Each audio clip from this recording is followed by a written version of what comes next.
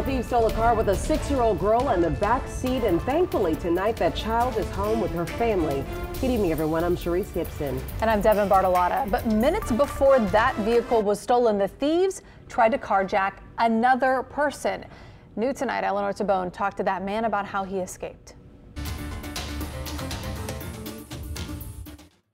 I just figured it was either somebody going to ask for directions or... Barry Lemoyne is a New Orleans native. Yeah, I parked in this very spot right here. Never did he think he'd be victim to an attempted carjacking.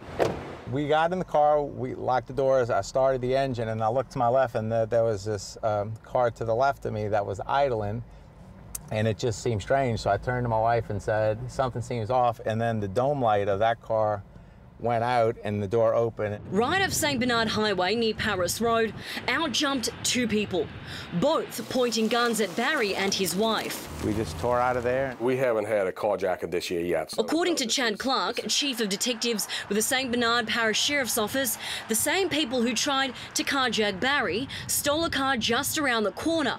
Inside that car, a 6-year-old. It started around 6:49 p.m. last night.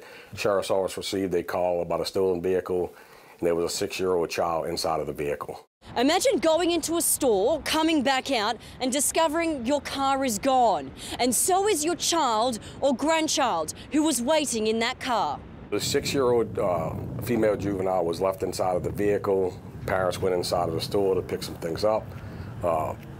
They called the Sheriff's Office. The Sheriff's Office was able to identify the vehicle fleeing St. Bernard Parish.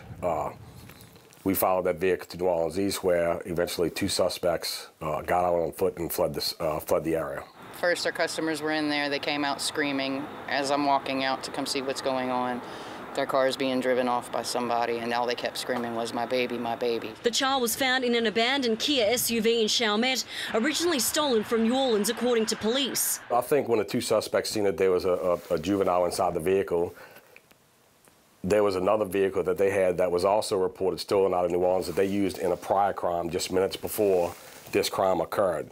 So that vehicle was placed just blocks from the scene, and they was able to take that female and put her inside of that vehicle. The child and everyone involved were uninjured. She was with her parents within probably 5 to 10 minutes tops. Eleanor Tabone, Eyewitness News.